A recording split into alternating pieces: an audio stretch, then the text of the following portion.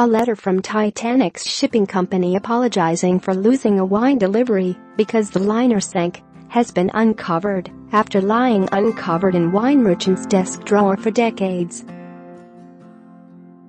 The letter from White Star Line, dated April 16, 1912, apologizes to Barry Bros and Rudd for losing 69 cases of its wine and spirits which were being transported on the ship. The letter reads, "Dear Sirs, referring to your shipment by this steamer, it is with great regret we have to inform you that the Titanic foundered at 2:20 a.m. 15th instant after colliding with an iceberg and is a total loss. Details of shipment are shown at foot.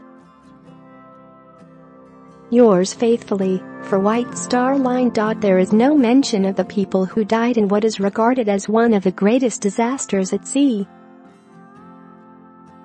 A framed copy of the historical letter also now hangs on the wall at Barry Bros and Rudd, No. 3 St. James Street, London.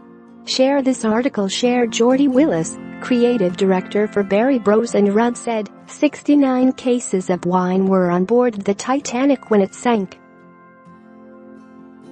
They would have contained a few still wines, mostly spirits, fortified wine and champagne.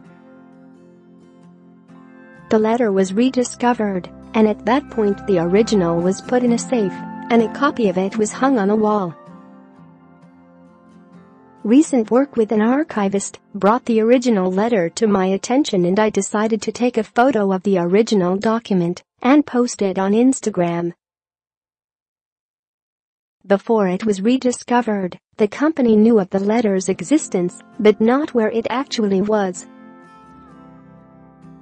It had been in an employee's drawer and was found when the desk was tidied out upon retirement. We also have a handwritten sales ledger from 1909-1912 and found the entries for the wines that were aboard the Titanic in that, when we got it rebound a few years ago. The ledger reveals that replacement orders of the wine and spirits were sent out after the ship sinking. The 69 cases of wine would have been loaded onto the fateful ship before it set sail from Southampton, Hants on April 10, 1912. Mr. Willis added, "Now, the letter will be kept as part of the company's history. It is kept in the safe to preserve it and rarely sees the light of day." A copy of the letter is available to see on the wall in Barry Bros and Rudd's home at No. 3 St. James Street, London.